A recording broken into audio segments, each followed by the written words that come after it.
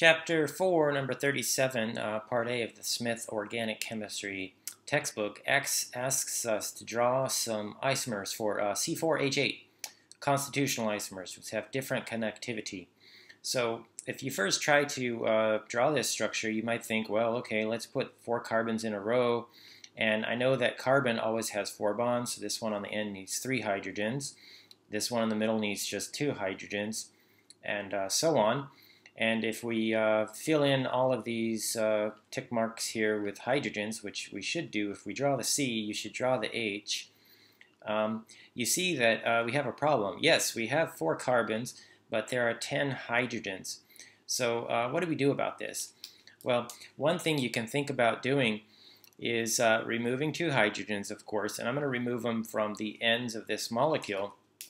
And then what we can do is create a ring. Okay, so if we connect those 2 carbons together, we'll have a ring. And that would satisfy the molecular formula. So this is called cyclobutane, and that's a possibility.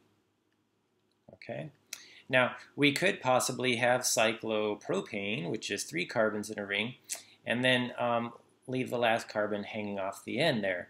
And this would be methyl cyclopropane.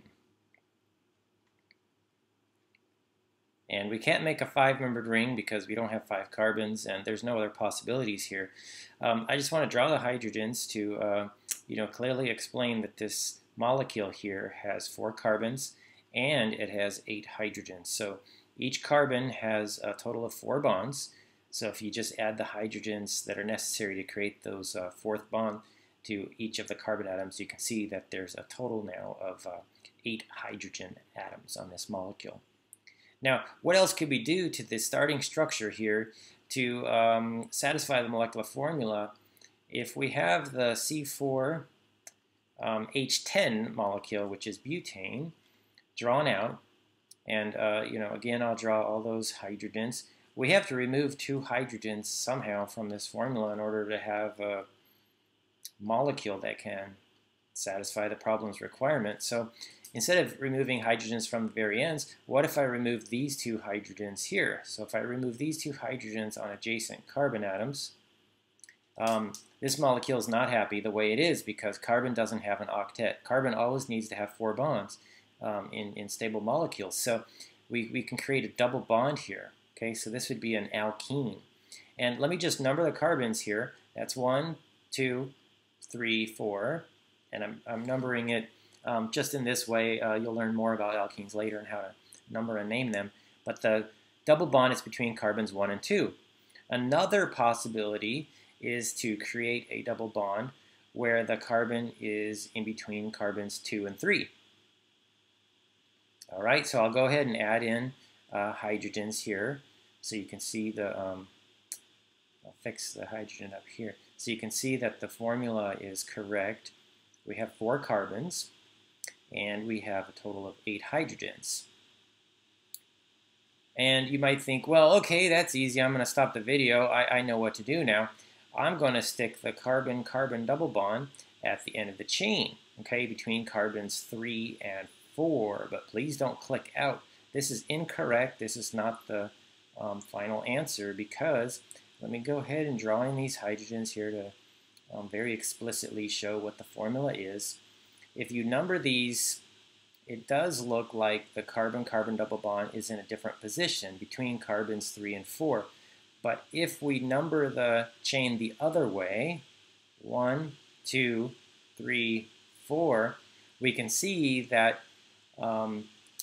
the double bond is between carbons 1 and 2. Okay, so these 2 molecules circled here in red are the same. Okay, so don't draw these molecules and think that they're different.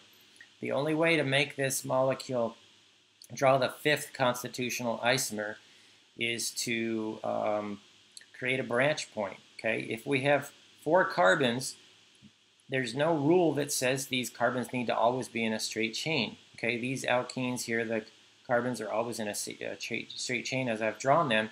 But what if we have this? Now we can put the double bond wherever we like, maybe going up, okay? And that would be equivalent to all the other possibilities.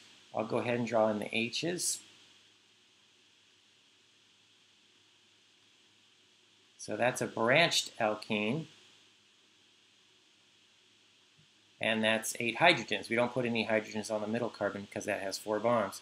So the total count here is 1 for cyclobutane, 2 for methyl cyclopropane. Either of these circled red molecules would be isomer 3. This is isomer 4. And this one is isomer 5.